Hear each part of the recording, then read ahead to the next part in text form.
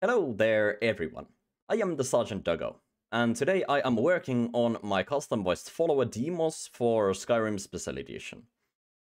Now, I ran into a bit of a problem earlier today, and I noticed there really aren't that many, good tutorials on this. So I decided to make one myself. This is a tutorial on how to make an NPC give an item to the player, specifically from dialogue. First of all, we need to make sure the certain NPC is pointed out somewhere, as it is here. The Getty's ID is DT01 Deimos, which means only this custom follower can actually do this voice line. Now let's make a voice line for this Deimos tutorial item and create a branch.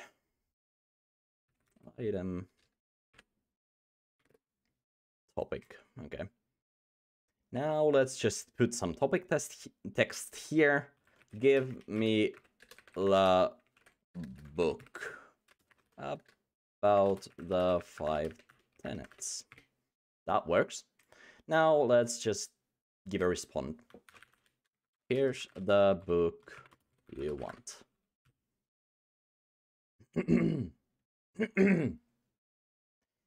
Now then, when this certain dialogue and topic is created, we want to give this certain book to our player character.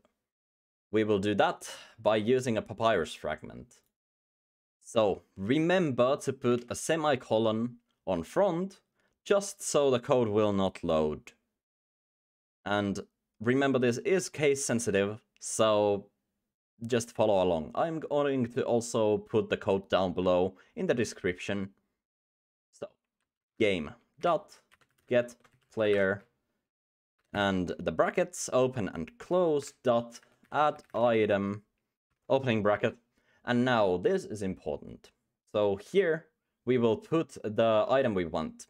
Like I said, it is a book, and it is added by this certain mod.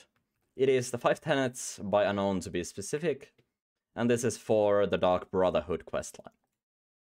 Now, let's paste this here, and then put a comma, space, and this is the quantity. So we want to use it as 1, but if you put 10 or anything else, then it's going to give you more than 1. Then remember always to close the bracket. Now let's compile it. And if you didn't have this before here, now there is a script here, and we can go to the properties of this script.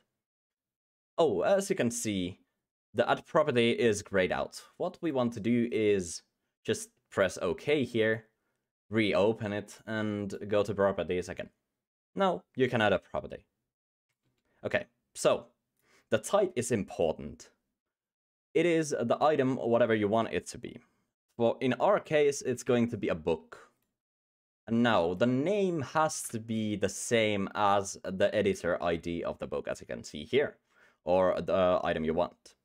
We're going to ignore initial value and everything else. Let it get here. Oh, and it automatically picked the object. But for you, it's gonna say either none or nothing selected. Press on it. If you're using a normal item from the vanilla game, you can just autofill all, and it should find it. But if you're not, like in our case, we want the Deimos follow the 5 tenets book. So just start typing it down, and you should see it here. Now press OK. And remember to remove the semicolon from here. Let's compile it.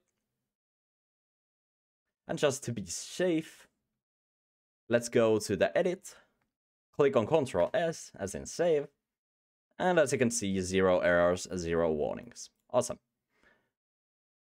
So now press on OK, Press OK again and again, and remember to save it, otherwise it won't work.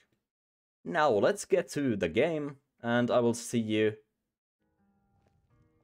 And as you can see, we are in the game now, and here is the man himself. Another wonderful day in the world of Skyrim. Indeed. Okay, let's talk to him. Feeling? Give me the book about the 5 tenets, as you can see here. Here's the book you want. And there is the book. Now, remember, it is a book added by a mod. This works also with normal vanilla Skyrim items, but it also works with modded items. And we can read this book like normal, and it tells all of the 5 tenets of the Brotherhood. If you play the Skyrim with Deimos, you will see that happening. But yes, that is all the time I had for today.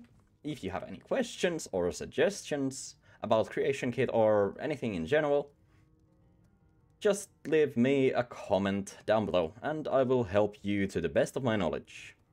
Anyways, for now, thank you guys for watching, and we will see you later. Bye.